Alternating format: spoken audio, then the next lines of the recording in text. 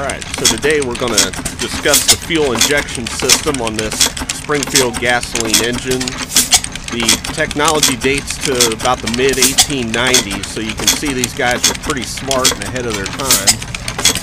So, fuel runs down this pipe through this valve testing into an injection pump over here. And you can see that strokes constantly. This plunger here is strictly for the fuel injection only, and it only strokes when the engine calls for fuel.